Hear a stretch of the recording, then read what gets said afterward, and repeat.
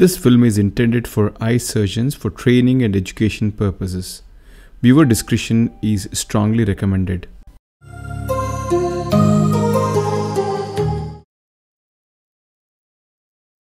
Hello friends. Using higher amount of phaco energy cause excessive corneal endothelial damage? Well, this has been the common perception. Let's find out whether this perception is just a myth or a fact. She is an 80-year-old elderly lady with very hard brown cataract, and I have scheduled her for phaco emulsification.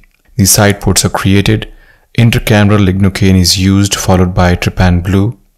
Dispersive OVD is filled in. The main 2.8mm incision is being created.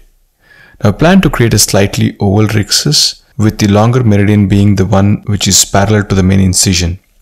I am using this technique after watching my friend Dr. Kiranjit Singh from Amritsar, India, and he recommends this for hard cataracts as well as for post-polar cataracts. I am trying this oval rhexis in this hard cataract. It's not exactly very oval, but the longer meridian is going to help me to perform longer sculpts.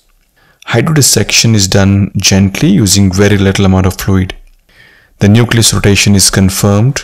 Before I start, let us note the energy used here. It is 0, right?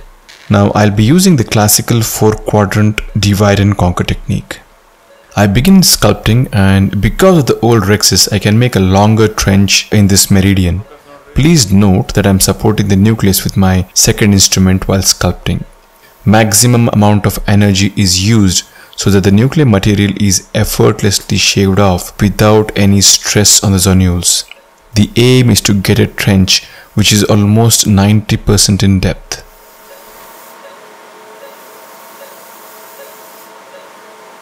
The nucleus is rotated and the trenching is continued until we have the classic plus sign.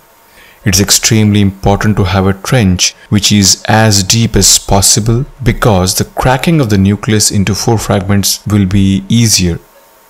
And I expect a very sticky leathery posterior plate in this case. These eyes will be lacking in epinucleus or cortex cushioning the posterior capsule. So during lateral separation maneuvers, there is a risk of posterior capsule tear occurring.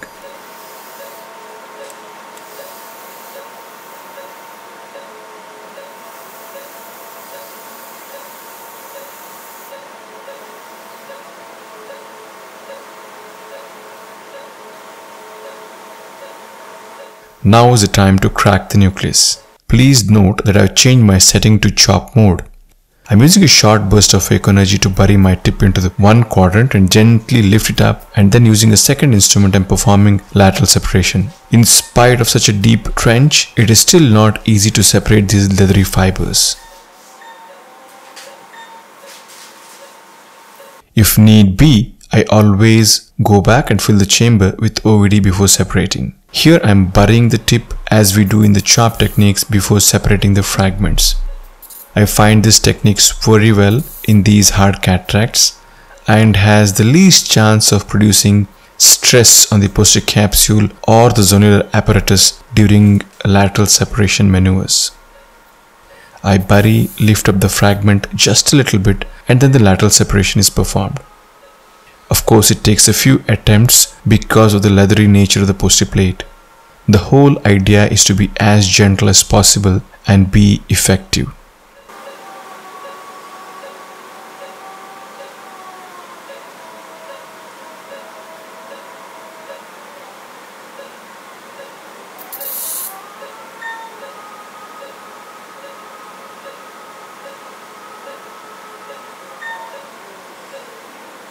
So finally I have these large fragments.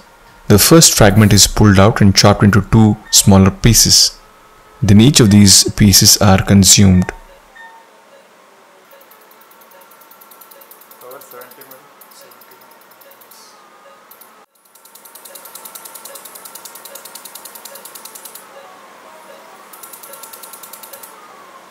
The fragments are attached at their bottoms because of the incomplete separation. A short burst of phaco here releases them. The technique of phacoing the base where the fragments are attached is easier when the bag is relatively empty, as is the situation now. which allows the fragments to be tumbled, and then the point of adhesion can be phacoed easily.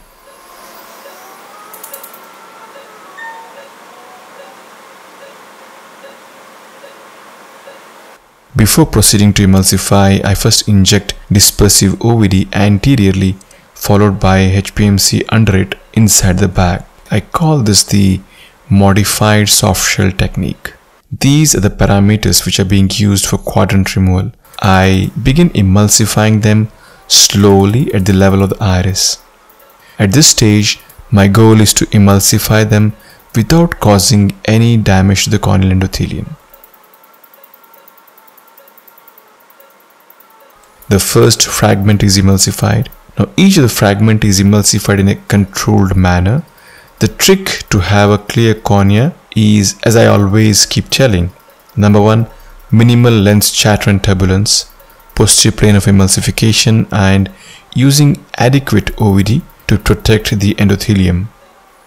My second instrument is always held beside the phaco tip to prevent any lens fragment from flying away and hitting the corneal endothelium. The last fragment is to be emulsified. I refill the chamber with dispersive OVD first, followed by HPMC under it.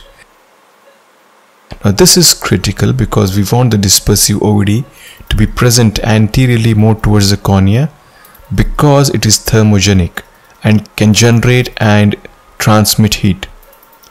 That's the reason I want HPMC to be present near the capsular bag where the energy will be generated. Finally, the emulsification is completed.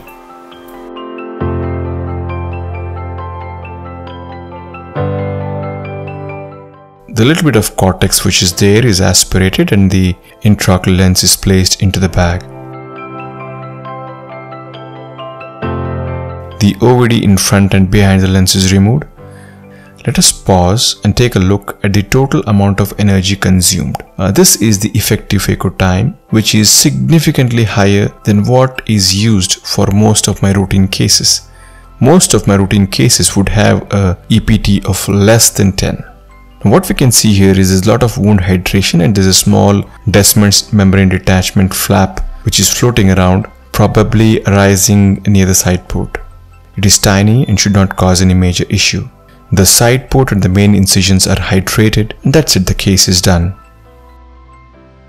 The first post-op day. This is how the cornea looks. In spite of a very hard cataract, a long procedure, and having used a lot of ultrasound energy, we still have a cornea which is clear and shining.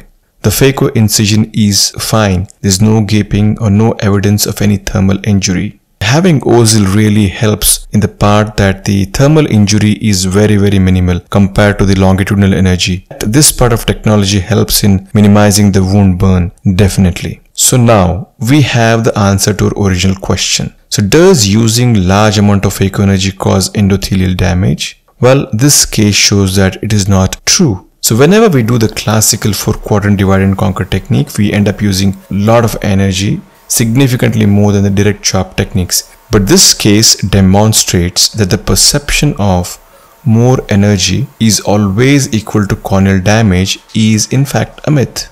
What is more critical is the plane at which the energy is delivered, and also more importantly, we need to prevent the mechanical trauma to the endothelium by these fragments. And this is controlled by minimizing the lens chatter and turbulence inside the chamber, which is of course achieved by controlling the energy delivery through the foot pedal. Well, the message is that we can get clear corneas first post-op days even with these grade of cataracts in spite of using a lot of ultrasound energy. So this is possible if we follow certain basic principles during surgery. Thank you for your attention and hope you found this helpful.